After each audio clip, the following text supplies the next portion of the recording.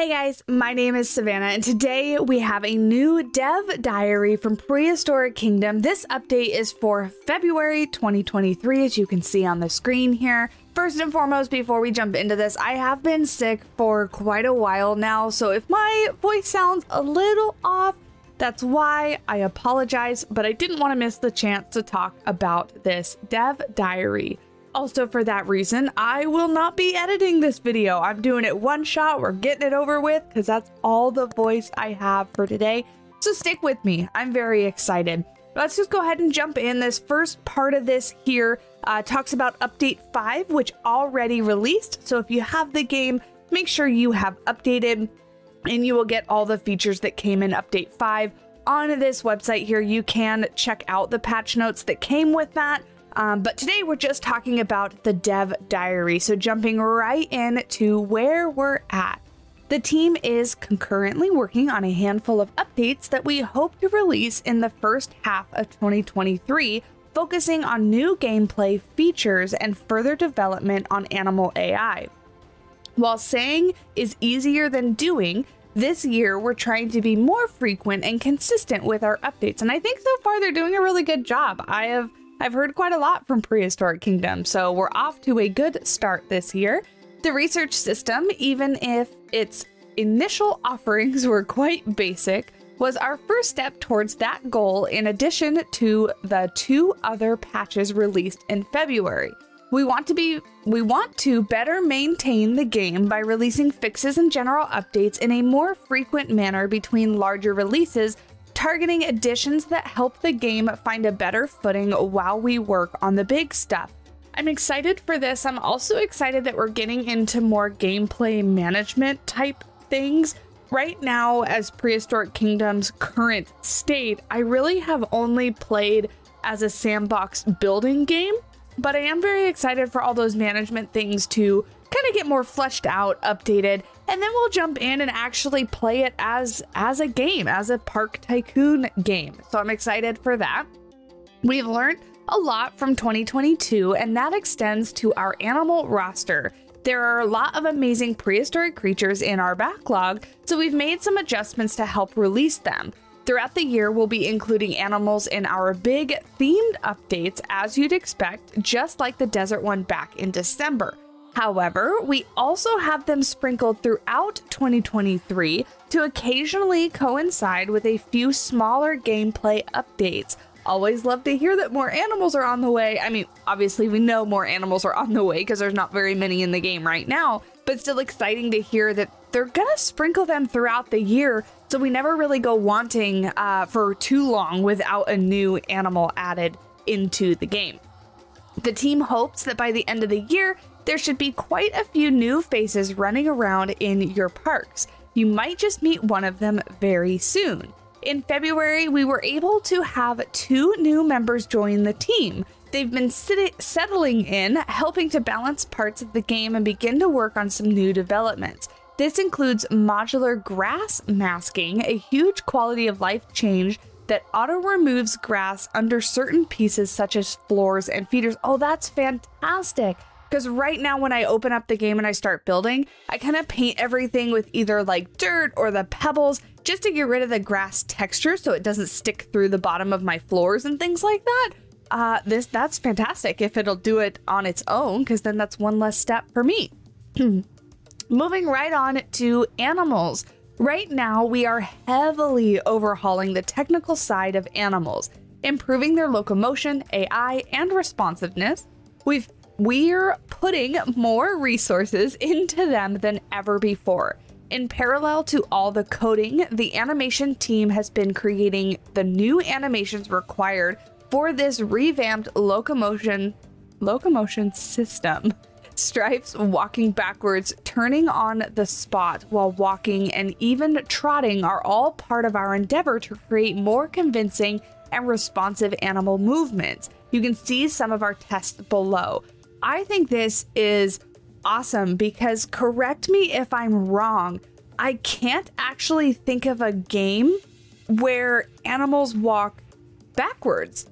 When I saw this update and I first read through it, that really kind of stuck out at me, and I think it's awesome because obviously in real life animals would be able to walk backwards, sideways, forward, all kinds of things. So I think that they're thinking about those little details is really going to pay off in the long run and make more convincing animals.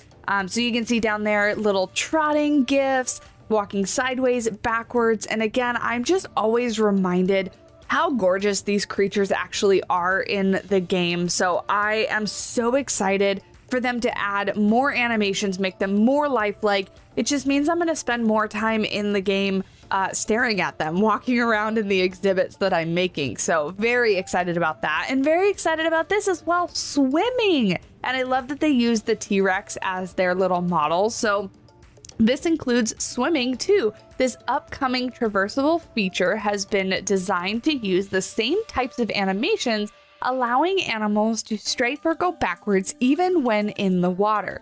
It's all intentionally built to fluidly go between states rather than rigidly stop and start, which I think is great. I love when they kind of mesh together and you don't really get that stark difference between an animation when it starts and when it's over. You know, the animal kind of has that like pause moment where it's almost like you can see the wheels turning in its head and it's deciding what it wants to do next. I know that is complete anthropomorphism of a video game animal, but that's kind of how I think about it in my mind. So very exciting that they're going to be swimming. I love this little test gif of the T-Rex swimming around. It looks very smooth. And I love the middle one there. You can see he's kind of swimming at an angle as well. So it's definitely not just forward, backwards, or just in a straight line. He's kind of swimming and turning, going sideways. That top one, he's turning a corner. That bottom one is when he's going straight. So all different variations of swimming, I think is great. It's important to stress that we're not simply retreading old ground. Everything is being done in service of developing future behaviors like socializing, herding, hunting, and combat, and hopefully escape animations as well. I don't remember if we actually heard about those as well, but I would hope that they would add those too. Of all your bug reports, feedback and requests have been an important part of designing what we want from this next stage of our animals. As much as we're sure you'd love to see the metonymy of animation tables, excuse me, I don't know why that was so hard for me to say, mixers, and a lot of editor tooling, not too much is ready for presentation at this stage. It is, however, a massive update and will take time. We will continue to share progress as systems evolve.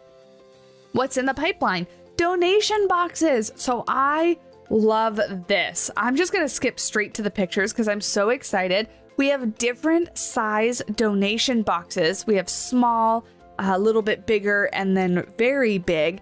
And what I love about this is it sounds like the donation boxes are going to be integrated with the research system where you're going to have to unlock bigger ones, and they're actually going to fill up and only be able to hold so many donations in a month. So for example, if you only have these little ones, say they only hold $100.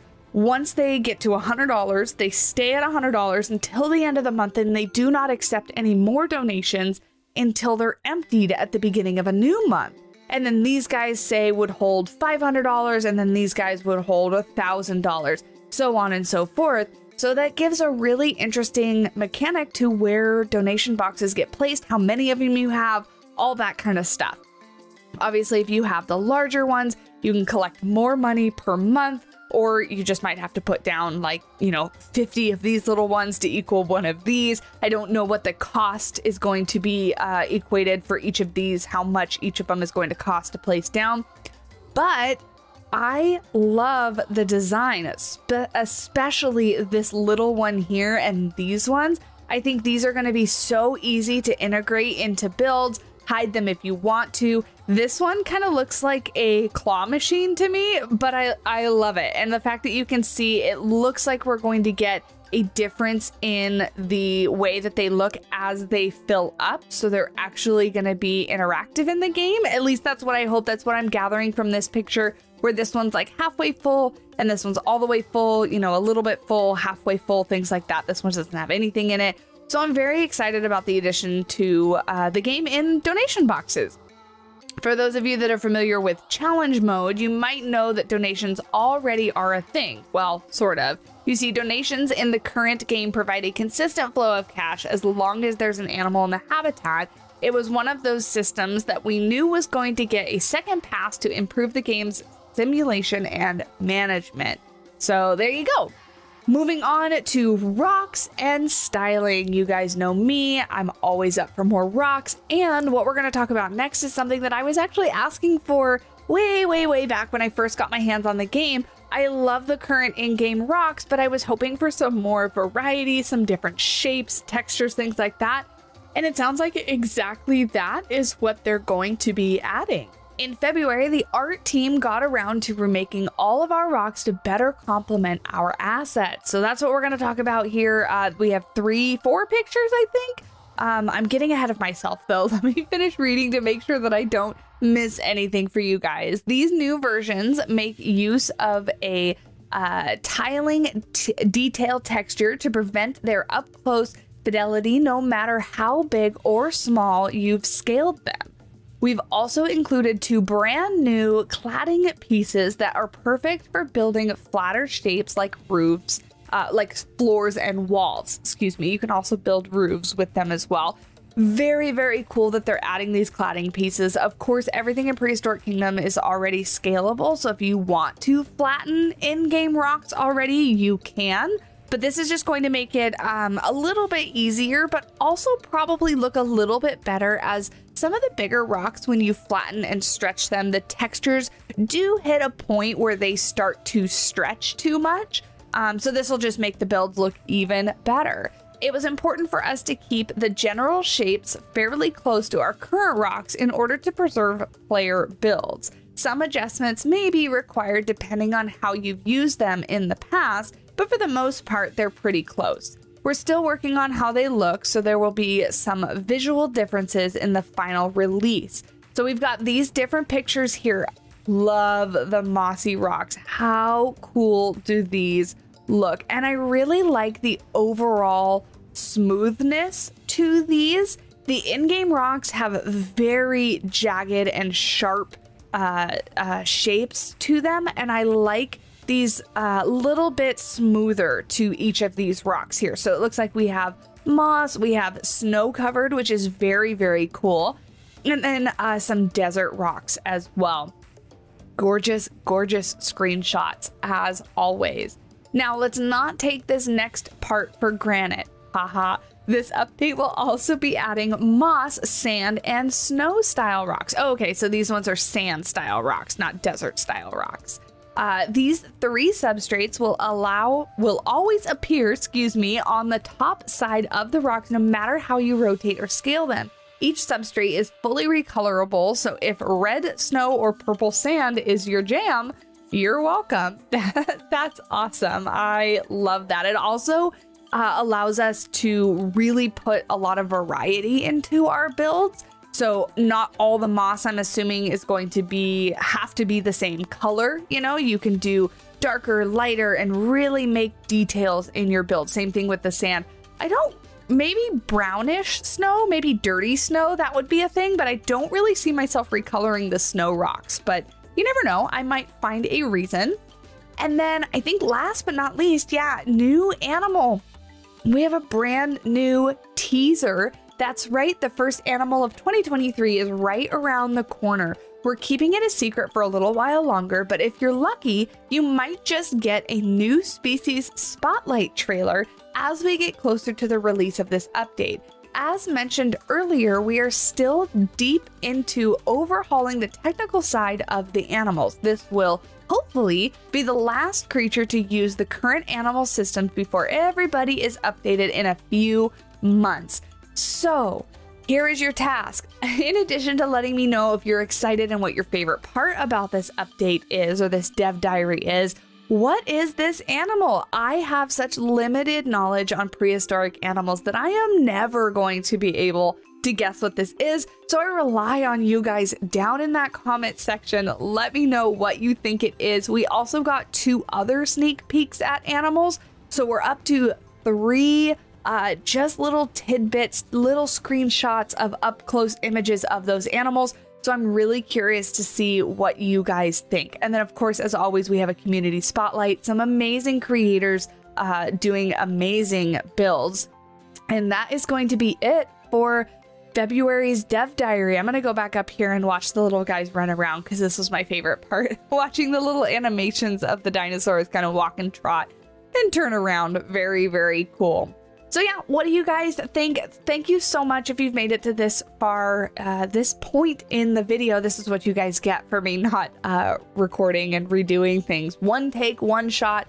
My voice has just about had it, but I appreciate you guys hanging out, putting up with my scratchy sounding voice. I do have a few more videos in the pipeline for the channel. One included is going to be a Prehistoric Kingdom build for the Dilophosaurus in a desert biome because I was very excited for that. So if you enjoyed, if you're excited, or if you just want to support me, I greatly do appreciate it. Hit that like button and leave a comment below. And of course, hit the subscribe button, all the YouTube things if you want to keep up with Prehistoric Kingdom or Planet Zoo or Jurassic World Evolution, any of the games that we cover here on the channel. That is what you should do, I guess. Welcome to my very disjointed outro. Moving on to other things, all my social media links are down in the description below. We have a new merch shop if you want to check that out. Description is below. And until next time, I will talk to you guys in the next video. Bye!